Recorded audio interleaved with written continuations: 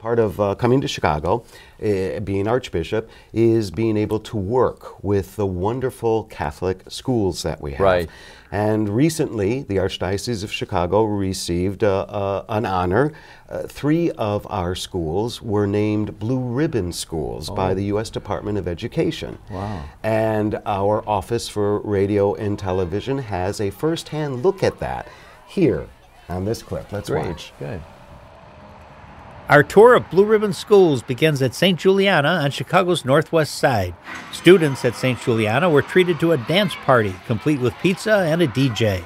Amid all the partying, it was easy to find people to brag about their school.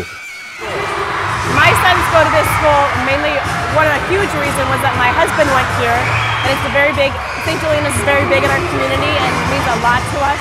I think we all stick together as a whole. It is a huge thing for our community. This is something that this community have worked for, they deserve, and it just means a lot because of the multi-generational factor. With hundreds of kids singing Go Cubs Go, one teacher capitalized on the obvious connection to her school.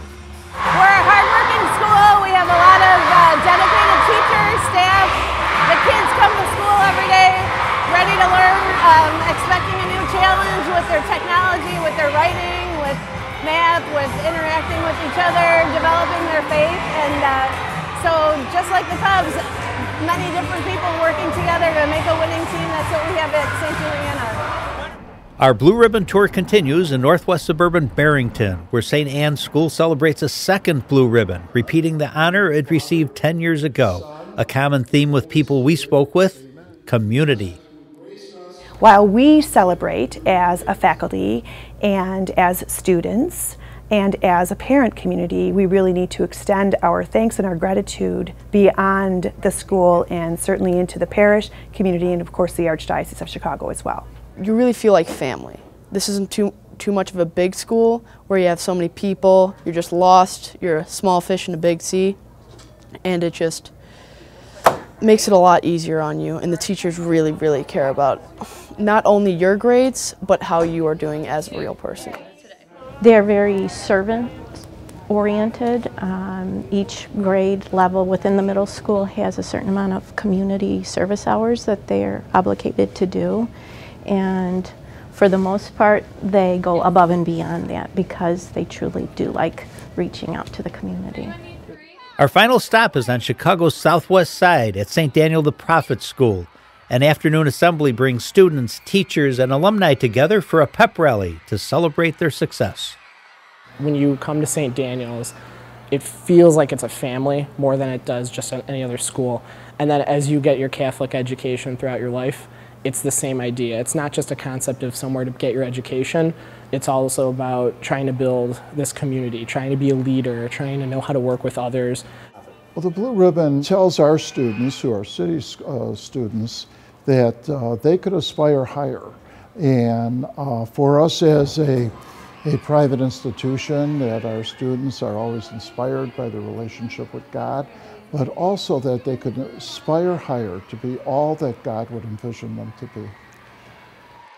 They've always come back and said that St. Daniel the Prophet gave them the foundation they needed to go out into the world and become productive, strong members of our community and of society itself. And they've always talked about the structure we had and the love of God that we gave them and the guidance to move forward in the spirit of Christ. On the Blue Ribbon Tour, this is Jim Dish with photographers Mike May and Brian Brock reporting for Catholic Chicago. Quite a national honor, and Yes. in fact, for us, that's a feather in our cap, is it not? Well, it is because I also know that there is not a school district in the United States, whether they're Catholic or public school, that has as many Blue Ribbon schools as ours.